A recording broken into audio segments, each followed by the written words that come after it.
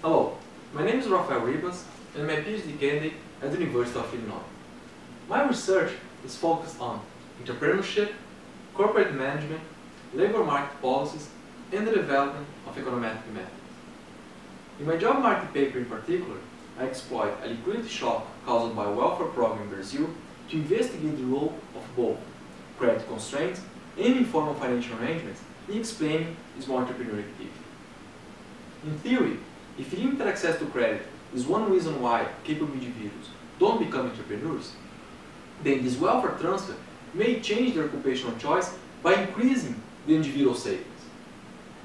On the other hand, if program participants are involved in informal financial arrangements, this liquidity shock might generate spillovers which affect everybody else's decision to be entrepreneur. And the reason is, rather than saving or spending this transfer, the recipient might use it to invest in another household's business.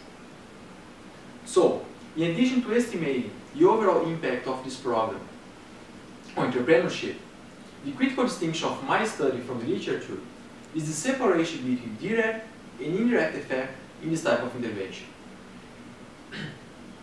In my empirical strategy, both of these effects are identified due to exogenous variation in program growth across urban areas in Brazil, but because of individual selection issues, this decomposition is made using a two-step procedure. First, I estimate the indirect effect and the selection bias based on verified assumptions. Then I estimate the direct effect adjusting for this predicted bias. My results suggest that the rate of small entrepreneurs in Brazil has grown 10% because of this welfare program, but this growth was not driven by the direct effect on individual funds.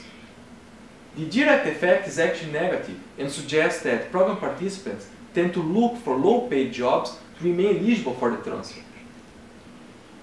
On the other hand, the local liquidity shock caused by this program increased the amount of private transfers among poor households, which is associated with the creation of small businesses. Therefore, small entrepreneurial activity seems to be more responsive to the cost of risk sharing in informal financial arrangements than to individual credit constraints.